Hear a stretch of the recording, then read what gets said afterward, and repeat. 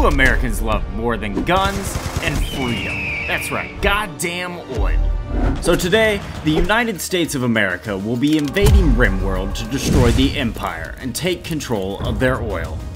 Under the leadership of General KibblesJack, self-insert, the Americans built up their base, started oil production, and expanded their numbers with aggressive recruitment tactics.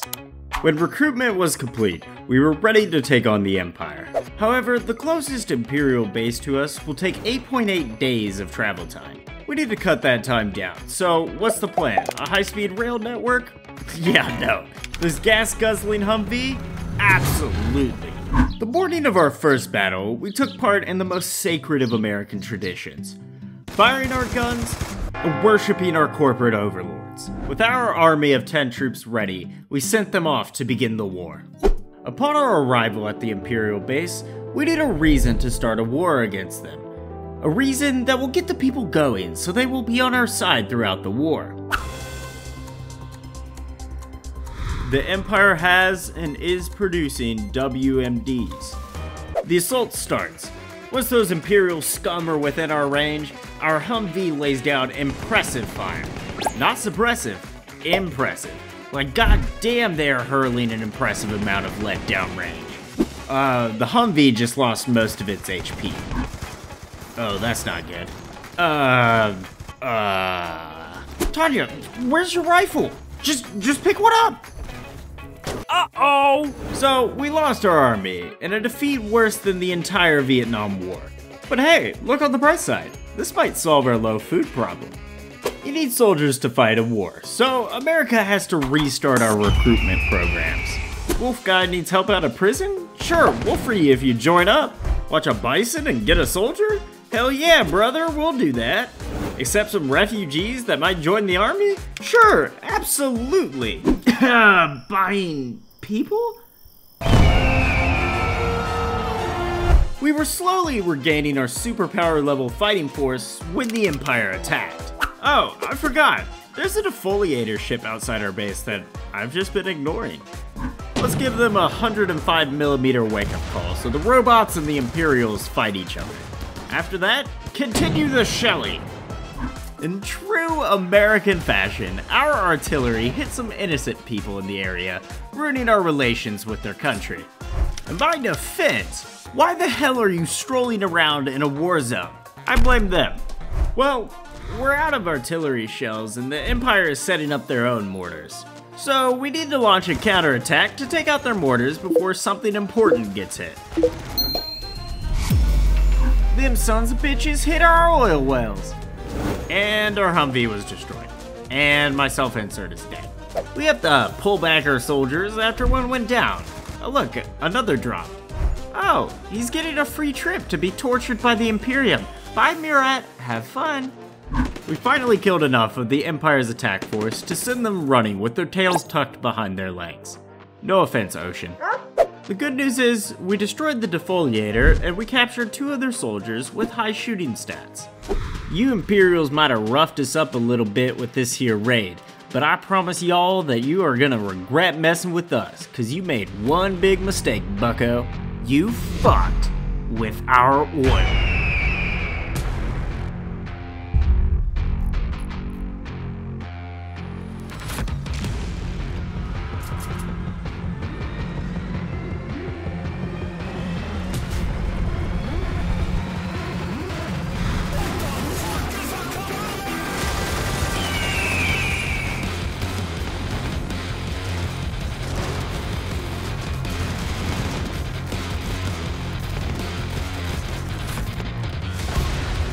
After liberating the base from before with freedom, we began our military campaign on the top right of the map.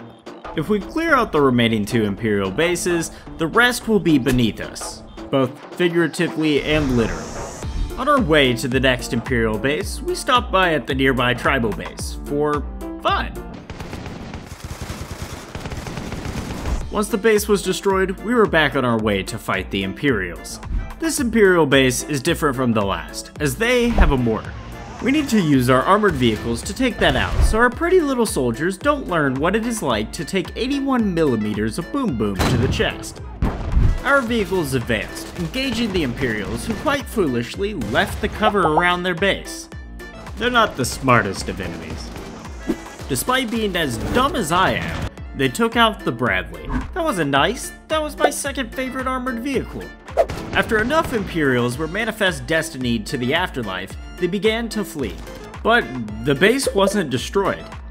The base wasn't destroyed because there is one Imperial left, and he has an RPG. Absolutely no way is my tank to engage him first. Send in the expendables. Once they engaged and skillfully dodged all the lone Imperial's RPGs, our tank engaged to finish him off. Slowly. It took a while as this dude had extremely good armor and it took a lot of freedom to kill him. I think my soldiers deserve a warm meal after their victory. Just kidding, they don't have any food. We never leave a soldier behind when they're hungry, so we load up the helicopter with some nice heart-destroying fast food and ship it out to the troops. By the way, you will need to pay a convenience fee, a delivery fee, a helicopter fee, a RimWorld fee, a cool tank fee, an America fee, and a flying fee, so your total of $20 worth of food comes out to $273.69. Oh, and would you like to add a tip? Wars are expensive. We lose vehicles and soldiers die in combat with expensive equipment. We have to constantly replace them using steel, components, chem fuel, plus steel, etc. We do our best mining and producing these resources, but ultimately we have to buy a lot of them. I was talking with some of the guys in the CIA and they gave me this cool life hack where we convert our hydroponics basins that produce food for us in the winter into psychoid growing farms. We take the leaves produced and turn it into yayo. We then sell the yayo to the nearby tribal bases and use the profit to fund our wars. Whoa! Okay! I would like to make a correction to what I previously said and clarify that it was not the CIA I was talking to. Do I need to read this? Okay. The CIA would never sell drugs. Anyway, once the drug production was finished, we loaded the yayo up on our helicopter. Yeah, that is a kid loading cocaine onto our war machine. Just move past it. We take off and go to sell the drugs to the tribals, but it's not giving us an option to trade. It does display one option. I resisted my natural instincts to slaughter the tribals, and since I can't trade with the helicopter, we're taking the tank. Oh, I hope nobody ambushes us. Oh no. With our newly acquired parts, we built back up our armored division to a new level with even more vehicles than before. By more I mean just one additional Bradley, which is enough vehicles to warrant an attack on the last Imperial base in the top right. The sooner we wipe them out, the sooner our great nation has exclusive rights to the oil on the planet. Our invasion force advances on the Imperials in a combined arms assault. This base, like the last, has a mortar. However, unlike the last attack, our soldiers get to experience the 81mm of boom boom that I hyped up earlier. Turns out, it's not a good time. While the wounded are being treated by our medics, the armored vehicles advanced, shielding the infantry from the full might of the Empire, and sacrificing themselves in the process. By the end of the battle, the area was littered with several injured enemies who weren't fortunate enough to have been killed by the mighty United States. Don't worry though, we made sure to assist them with their immigration process to the afterlife. With the top of the map now void of the Empire, we can focus our efforts on the 8 remaining bases to the south. For the next few bases, I think I'm gonna switch up my strategy. The United States of America has already mastered ground combat with our superior infantry and armor. But what about air combat? We put our top scientists to work, researching new ways to kill people instead of researching something lame like, I don't know, new and improved medicines. After the nerds figured out the logistics, we built Lady Death, the savage attack helicopter, and her Dommy Mommy sister, the AH-1 Cobra. I think these bad bitches are ready to spread freedom across RimWorld. Unfortunately, the helicopters have a limited range. And for whatever reason, the mod I'm using does not allow helicopters to land on their own. We dispatch a small group of soldiers and the tank to set up camp around the halfway point to the western Imperial base. We load up the helis with extra chem fuel, processed from our very own oil fields. We send the helicopters to meet up with the dispatched soldiers at their camp to land and refuel. Even after refueling, they still aren't within range. So I moved the tank squad's camp a little closer and landed the helis by them again for another pit stop. They're now within range of the Imperial base. We initiated our deadly strike from the skies, mercilessly wiping out all of the Imperials. But we didn't receive a base destruction notification. I tried landing and having the pilots execute the survivors, as that might be causing the problem. The base still isn't destroyed. I think it's bugged. I reloaded my save and this time waited for the tank squad to arrive and start the attack on the off chance that a normal caravan has to attack for the base to be destroyed. The base still has not been defeated. Yeah, I'm pretty confident I got them all. That's just my luck. A glitched Imperial base. We will have to try again later.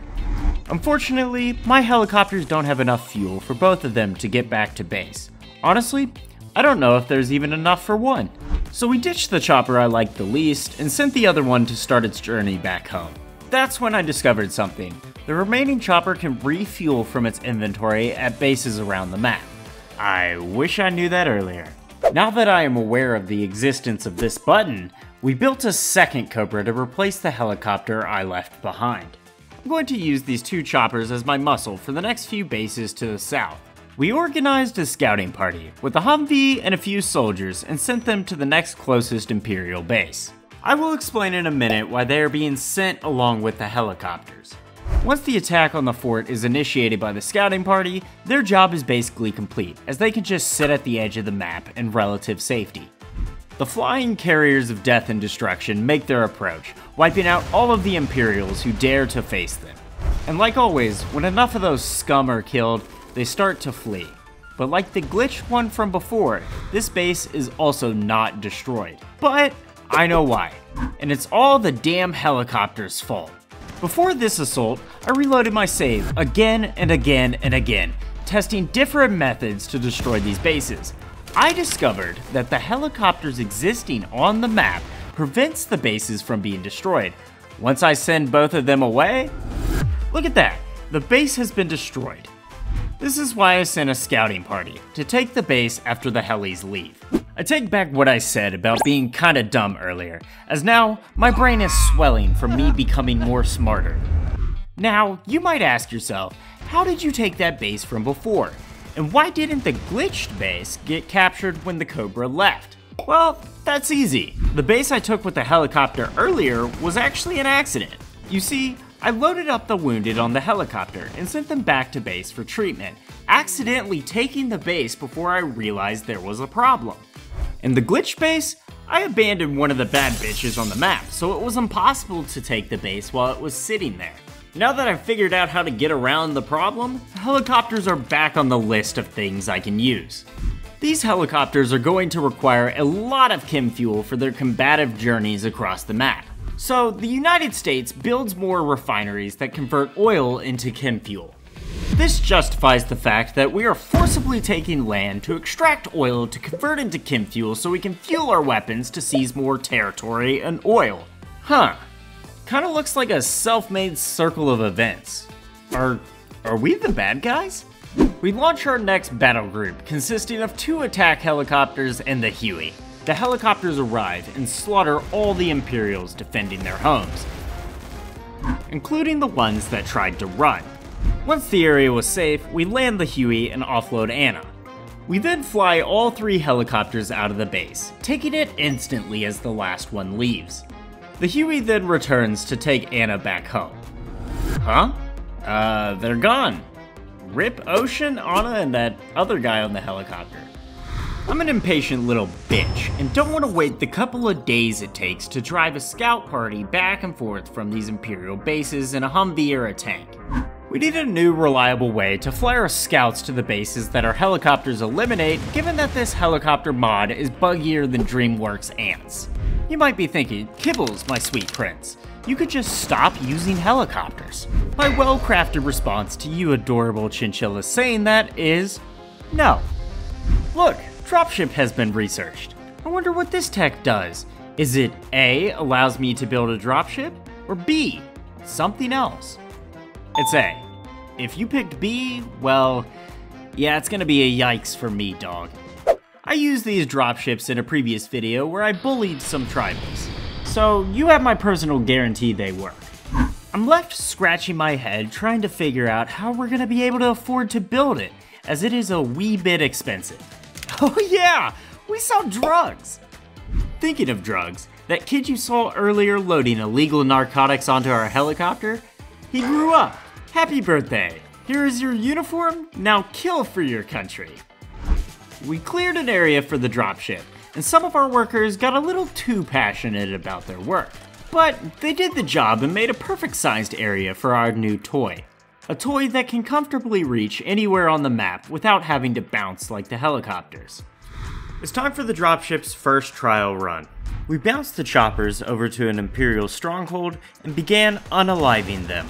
For the most part, it was smooth sailing, except for this imperial bastard who had EMP rounds in their gun. Even with those pesky EMP rounds, our helis came out victorious. All we have to do now is load up the dropship and send it over. After the dropship landed, we send the helicopters away and the base is ours.